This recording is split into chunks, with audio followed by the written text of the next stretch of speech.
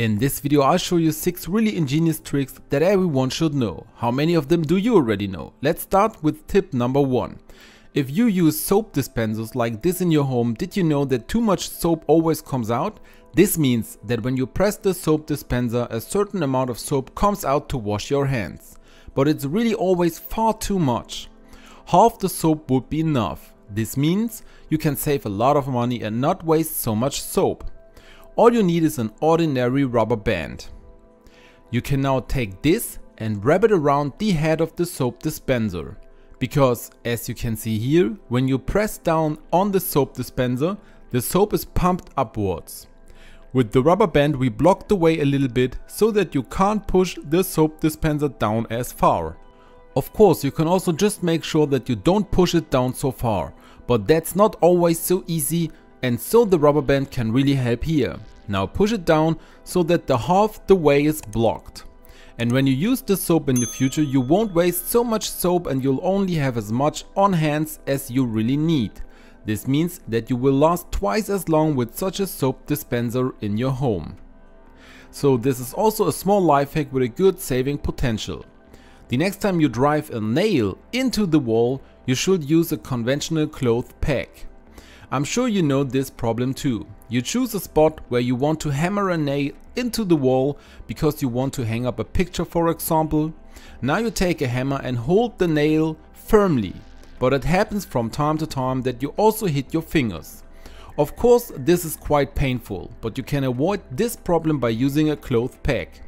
You can now clamp the nail in the cloth peg and then hold it at the spot on the wall where you want to hammer it in. Now you hold the cloth peg here at the back end, move the nail to the right position, and now you can drive it into the wall without hitting your fingers. Because instead of your fingers, the cloth peg is now directly around the nail. So if you miss, you won't hit your fingers, you'll just hit the cloth peg, which is no big deal. Once the nail is a little bit in the wall, you can remove the cloth peg and drive the nail all the way into the wall. But you can even use the cloth peg to remove a nail from the wall again, because that's not so easy to do by hand either, of course. If you have a cloth peg, you also put it around the nail again, move everything carefully back and forth, and at some point you can then pull the nail out of the wall. So always have a cloth peg ready the next time you want to drive a nail into the wall. For trick number 3, you need a panty liner and then your bin, because if you stick a panty liner to the bin, you can solve a problem that you know too. But of course you don't want to just stick the panty liner on the front of the bin or on the lid where everyone can see it. I'll show you a variation that it's a little more hidden. For this you take the bin, put the bin liner around and then close it. Now you probably know that if you throw a lot of rubbish in here, it will stink at some point, and that's exactly what you can prevent by using an essential oil of your choice and a panty liner like this. You should cut it a little bit to size, because we don't need the whole one for this. We use the absorbency of the panty liner on one side, and the other side sticks very well, which is also very helpful for this little trick. I now put a few drops of essential oil on the panty liner. This is now absorbed really nicely and will give off this scent again and again. We now stick the panty liner in the bin under the lid where no one can see it straight away. You can also stick it somewhere else, for example in the bag itself or under the bag. And you can also cut the panty liner a little bit more so that you can no longer see that it used to be a panty liner. You can also just cut out a circle and stick it somewhere. So if you want to do something about your stinky bin, try this trick out on yourself. This brings us to trick number 4. And for this one we want to stick a toothpick to our knife. But why should we do this at all?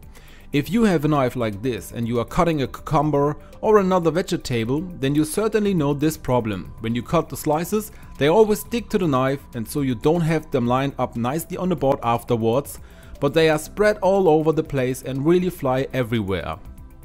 But you can avoid this problem, and all you need is a toothpick and some tape. I'm going to show you exactly how to do it.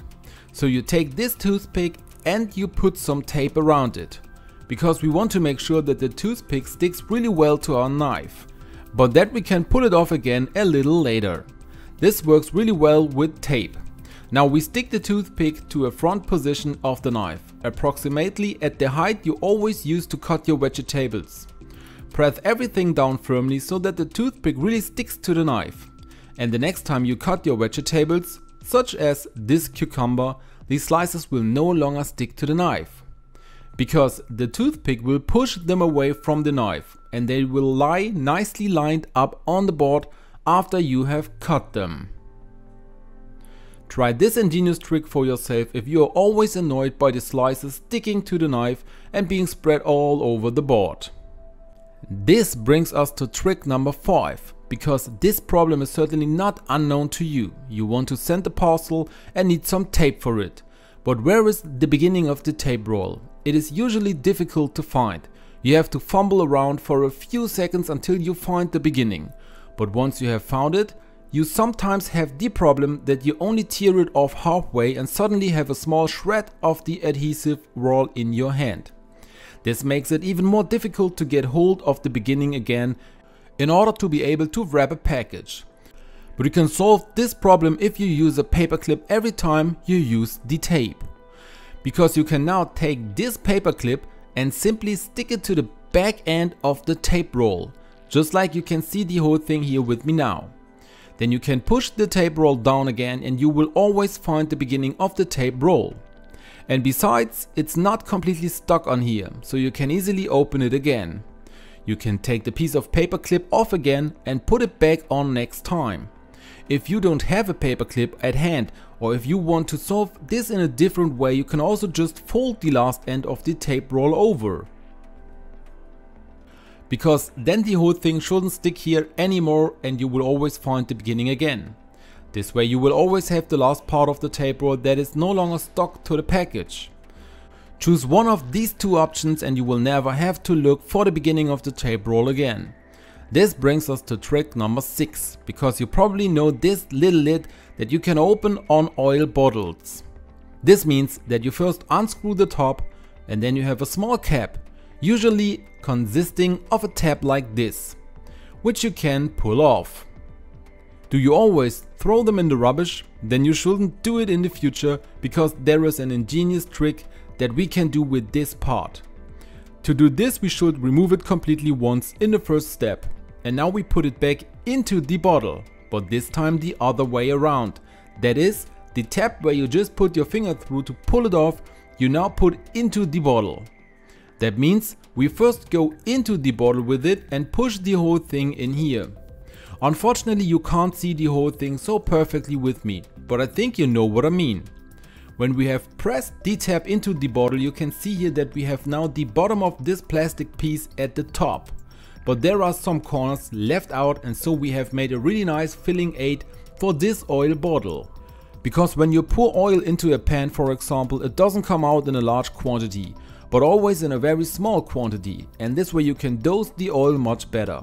Why don't you try this trick out for yourself? That's all the tricks you need to know. Would you now also like to learn 10 really ingenious cleaning tricks with shaving foam? Then be sure to watch the video that I'm linking to you here. You would make me really happy if you click the like button and subscribe to my channel.